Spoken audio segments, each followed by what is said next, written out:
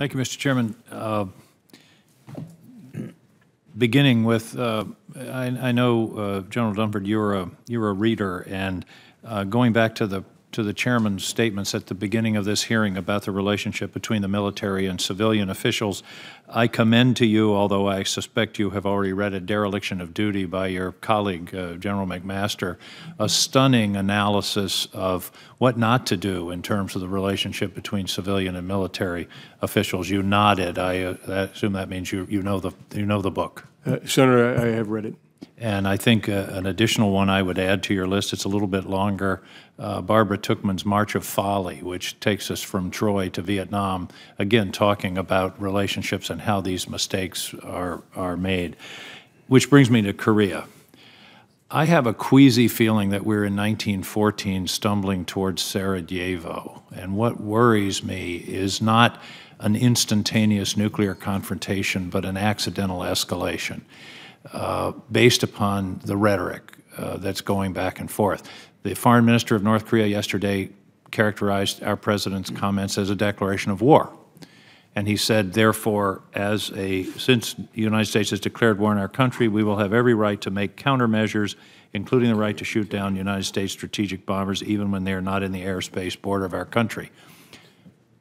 That's what worries me, is a misinterpretation, misunderstanding, and an event, a shooting down of a bomber, a strike on a ship that leads to a countermeasure, and the end result is if Kim Jong-un feels his regime is under attack, then the unthinkable happens. Make me either feel better or worse about where we are.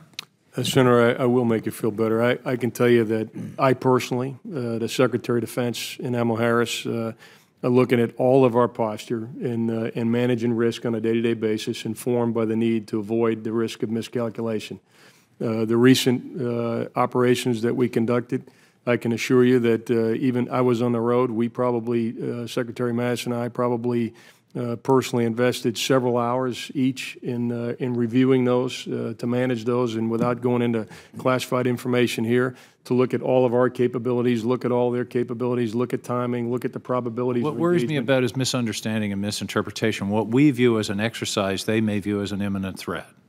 Senator, I guess what I'm suggesting to you is that where we conduct these exercises, we're informed by the North Korean posture at a given point in time. We're informed by the need to avoid miscalculation in an inadvertent engagement. Do we have communication with North Korea with regard to these kinds of situations? This is just an exercise, for example. We do not have military-to-military communications with North Korea right now. Turning the North Korea question slightly, you testified earlier, and all the intelligence community agrees, that Kim Jong-un's primary motivation is regime survival.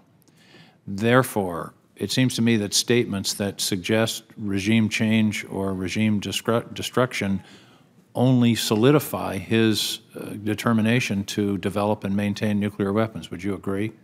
Senator, I have been very careful at the military level to make no statements that would exacerbate the current crisis, and I certainly won't comment on things that our senior political leadership have said, but I certainly can tell you inside the military, we've made no statements, and we've had a conscious decision not to make any such statements to ensure that the lead right now is Secretary Tillerson, and the message that being delivered is primarily being delivered by the State Department. But you do agree that the primary motivation for the development of the nuclear weapons is a kind of insurance policy for regime survival. Is that not the case? That'd be my assessment, Senator. Fine, thank you. What would be the practicality of a preemptive nuclear strike or a preemptive military strike on North Korea in terms of the military effect? Would it? There's some feeling, I hear somebody talked about a preemptive strike the other day, not in the administration, but on in this body. That would not be a short, easy action, would it not? Senator, you bring up a good point, and part of the advice that I've provided to date is when we do something, we shouldn't assume at that point that we can control escalation. So we need to think about this in terms of what might happen as well as what we would want to happen. And part of the problem is those artillery that are ranged across the North Korean border within Seoul, which is about as far as from here to Fairfax County. That's right. The Greater Seoul area, which has 25 million people, 250,000 Americans on any given day, it would be in Seoul, would certainly be threatened by the rockets and the missiles along the border. So a military, the idea of a so-called surgical strike, to bring back a term from 40 years ago, is really not valid in this situation. It would not be, this is not something that would be easy to take out, for example, the nuclear capability of the North Koreans. No, that's right, Senator. I mean, while we could do things that, from our perspective, it could be less than a full execution of an operations plan, we need to be informed by the potential risk to the Greater Seoul area, no matter what we do in the peninsula. I think that's fair. Thank you, General. Thank you, Mr. Chairman.